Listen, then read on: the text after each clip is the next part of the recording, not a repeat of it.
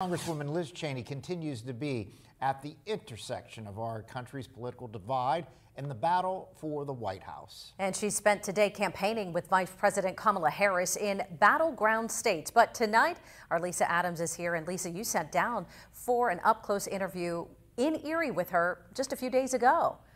Good evening. That's right. Liz Cheney is at the center of this political moment. The former Republican Congresswoman from Wyoming and chair of the House Republican Conference voted to impeach Donald Trump the second time and went on to serve as vice chair of the Select Committee on the January 6th attack.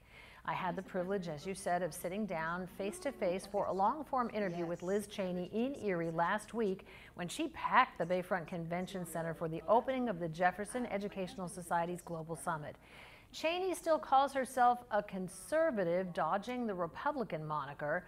Here's part of her response to why she's endorsing and campaigning for Kamala Harris after a career working for Republican policies. And for balance, we asked Republican U.S. Senator Tom Cotton of Arkansas for his take on the Cheney change. Cotton was in Erie Saturday campaigning for Republican Senate candidate Dave McCormick.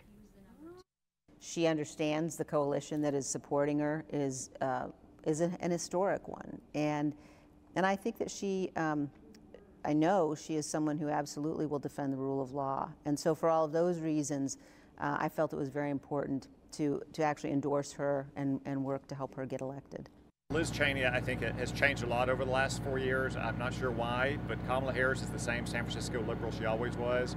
Donald Trump is the same America First champion for the working people of Pennsylvania that he always was. And I think that's what's going to come down to decide this election, not former politicians. But Liz Cheney may not be a former politician. Speculation continues about whether she could have a cabinet post if Kamala Harris wins the White House. I asked Liz Cheney about that, the fears of undecided voters, the Middle East, and the bipartisan report on the Secret Service. You'll be able to hear my full conversation with Liz Cheney this weekend on The Insider. Lisa Adams, Erie News Now.